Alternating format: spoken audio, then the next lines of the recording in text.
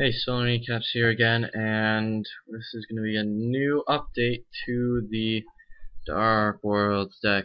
And I currently got it now. I didn't feel like being dominant, actually, like doing actually trying to use my webcam to show you how the updates are. Just because my camera's it's not that good. Sorry, it's not that good. So instead, it's damn cold in here. I'm just gonna show you here through YGO Pro.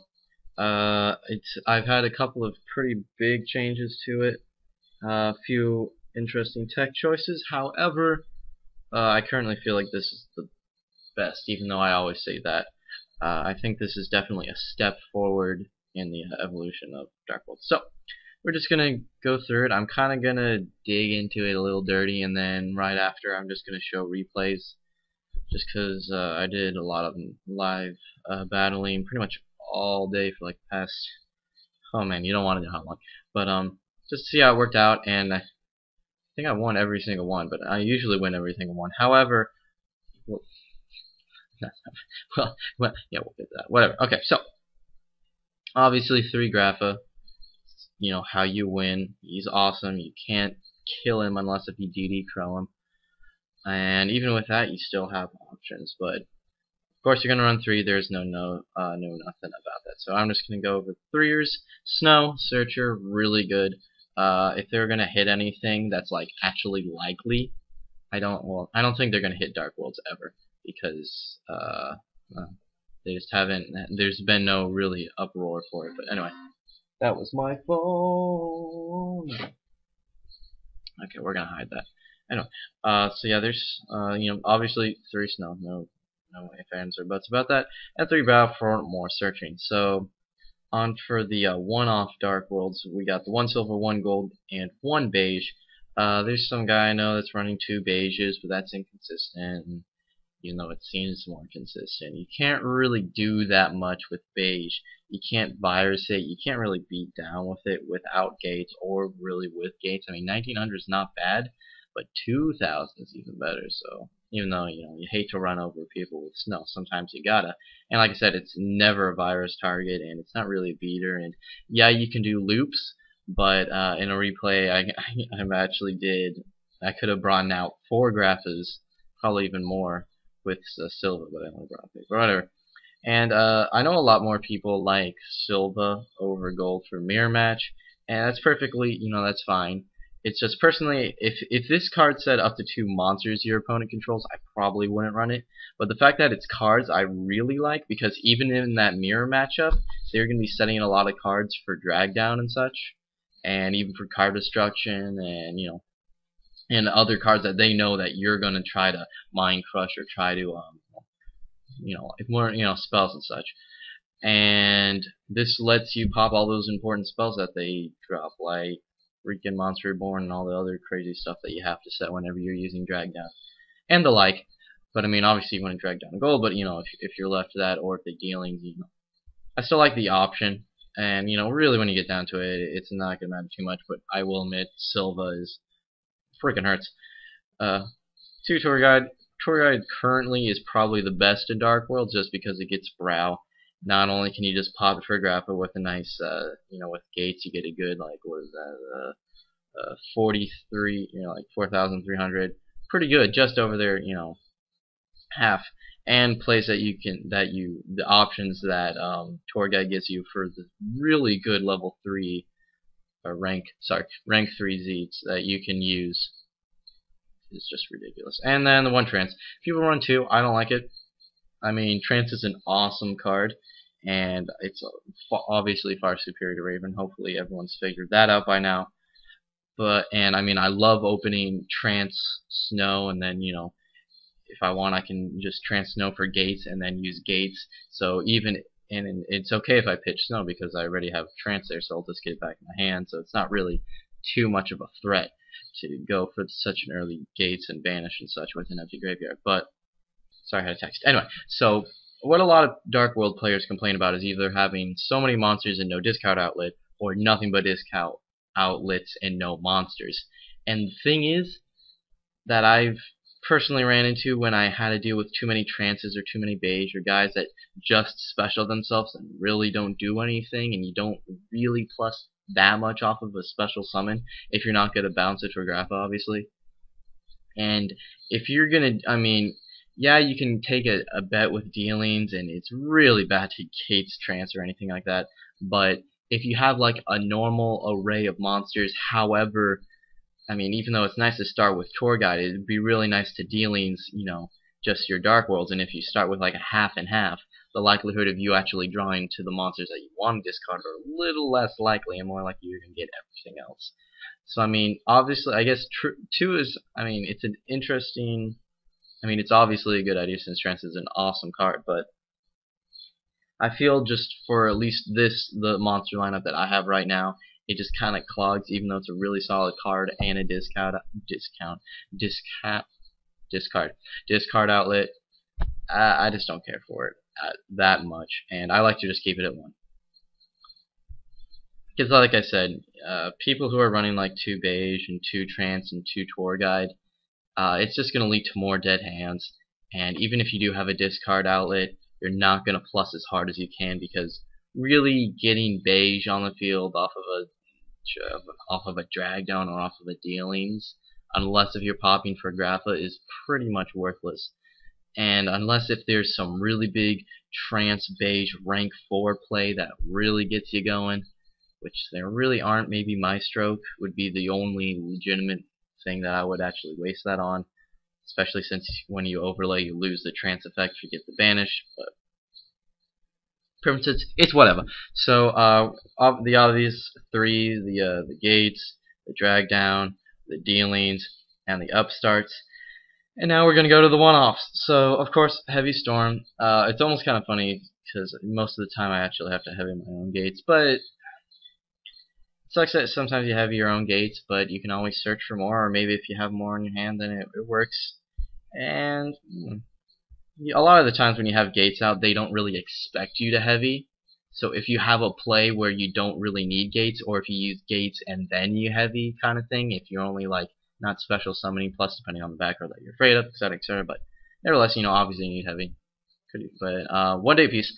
Okay, so I know at 3 this card was getting a little popular with Heretics, because they didn't really have one turn 1 plays.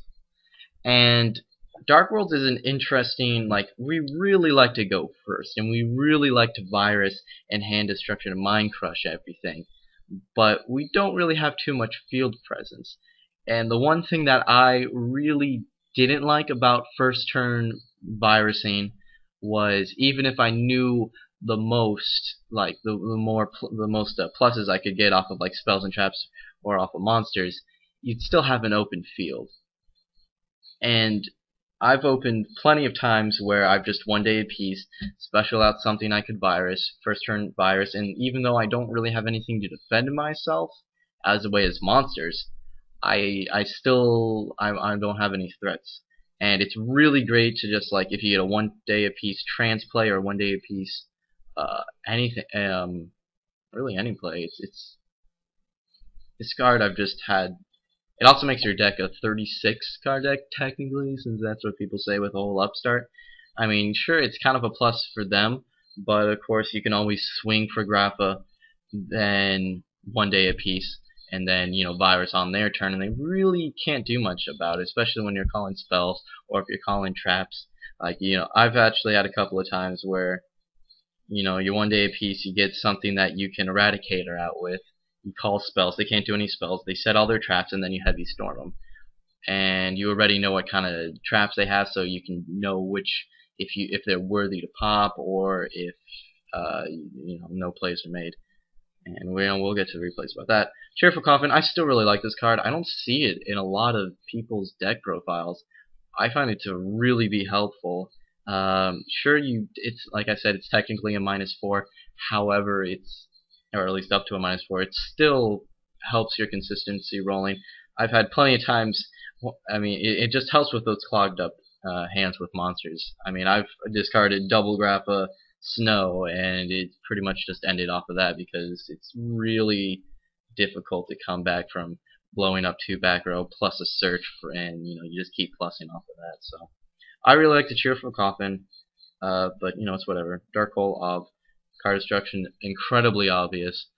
Foolish Burial, solid for just ditching your Graphas, and even late game, if you somehow get all your Graphas in the grave without Foolish, it still gives you options if you're running low on things to discard, or if you wanted to, if you had a nice Monster Reborn play and you'd rather get a Snow, you could Foolish the Snow, or if you don't want to draw into any other monster, or maybe you have a dead tour guide, that always helps. Monster Reborn, obvious. Okay, so this is where we're going to get into the trap lineup, which I completely changed. Originally, I ran for the triple Reckless engine, and slowly I kind of realized that the meta doesn't really call for the triple Reckless, because honestly, it's really only good in a slower meta, I kind of feel, because obviously the meta, especially once Elemental Dragons, Prophecy, all the Evil Swarms, well, I mean, Evil Swarms is actually not too quick.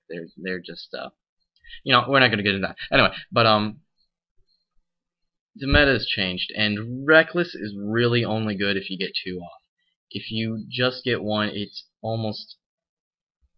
hardly worth it. Sure, you get into your outs quicker. However, I think I supplemented that with the 1 day apiece. Sure, it's just 1 card for considering of drawing 6, but in this meta with people just like going ham and going crazy, you need actual back row protection, not just relying on Mind Crush and viruses to protect you. Personally, but I mean, it's whatever. So, in the way of traps, I just have the 1 Mind Crush. People are running 2 and 3. It's inconsistent.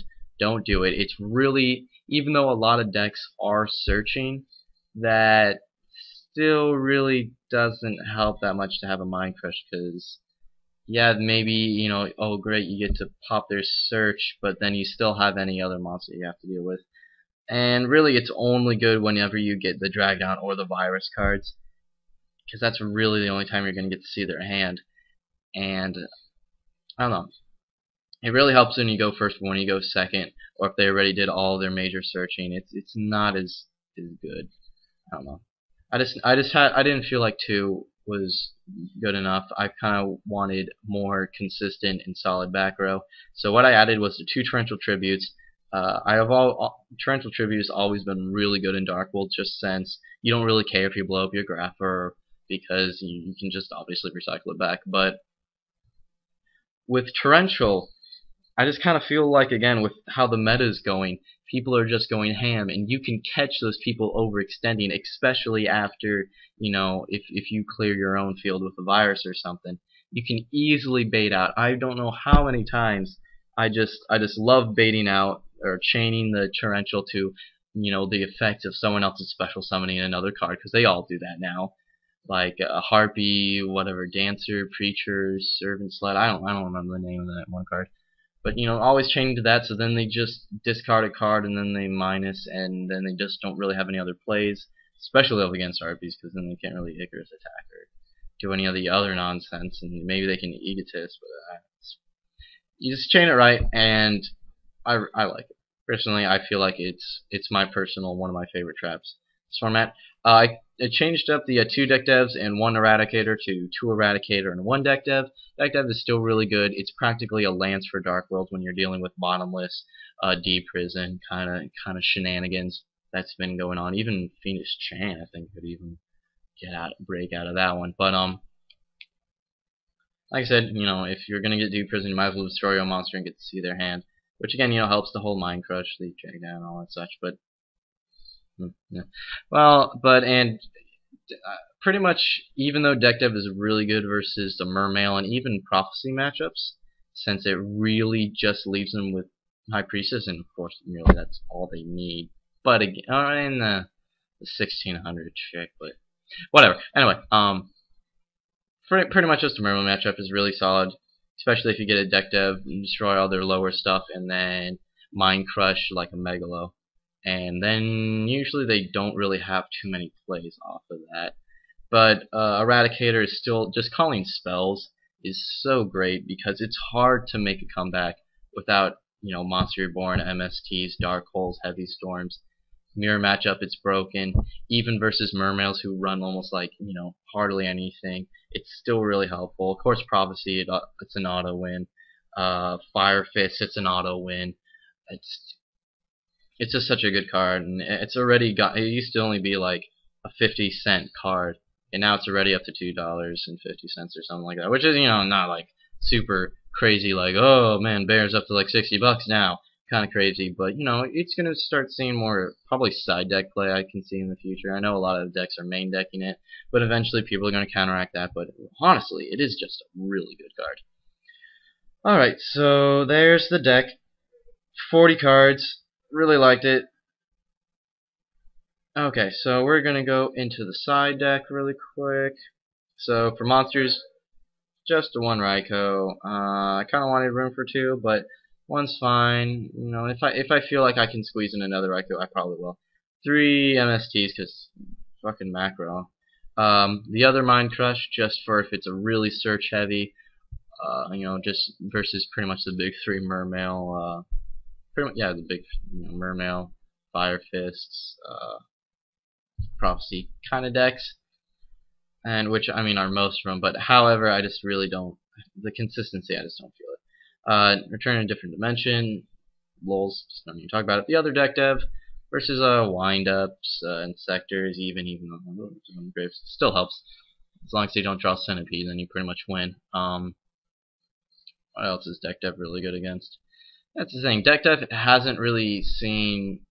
It's seen better days, especially in this meta where there's a lot of mid-level bruisers and such. Oh yeah, this is also like an instant win for C heroes. Anyway, but it's still solid. You never know what kind of matchup you need, and 2 is always fine.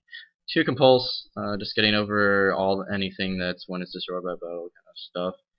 Lance is the thing, but I still think it's a solid side. 1 Dark Smog, just 1. Maybe I'll get in 2, but I don't have a second one, so I'm just working with it. 2 Royal Decrees. This is just like Raikou, 3 MST, Royal Decrees is like all for macro cosmos kind of stuff. Oh yeah, man. Goes a match and rivalry. Just depending on what kind of matchup. Since all my monsters are Dark Fiends, I don't really care. Yeah, it hurts my. These 3 cards all hurt my. Zed plays, but that's not really what Dark World does.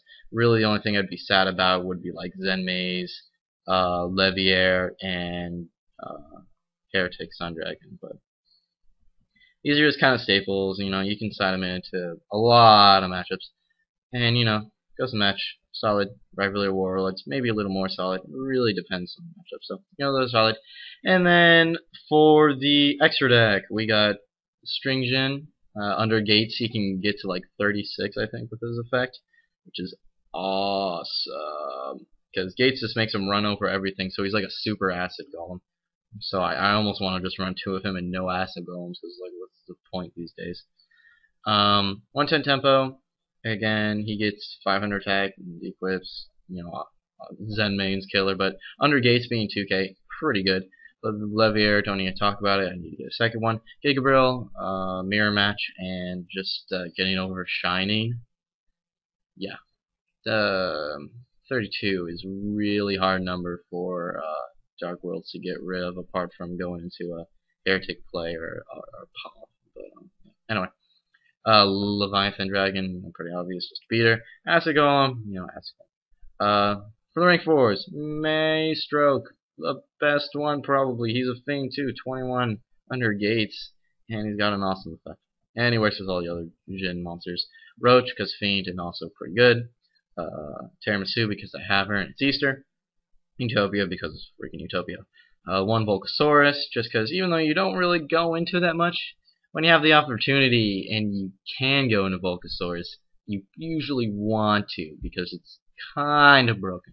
The 2 Heretic Dragons, which are really the only ones that I think are completely necessary of getting 2 of, since you can easily go into 2 in 1 game, no problem. And the 1 Galaxy Photon Dragon. People say, I never really go into it, but I like to have it inside. I can usually get it out like once per tournament, and it's always funny. So I didn't test this exact deck in my last locals. I still was running the Reckless engine, and I went undefeated on that one. So I'll have to test this one at the next one, but I can tell you that one day peace does work. Try it as a tech, and maybe try the Tarantals as a tech. So we're just gonna go into some quick replays. So let's see if there's actually some good ones. So here's an interesting one versus 6 Sam player. He had a pretty nuts hand, you'll see, because he's got, he's got Kagashi, Kagamusha, Asceticism, so automatically you can tell he's got, how you say, the nuts.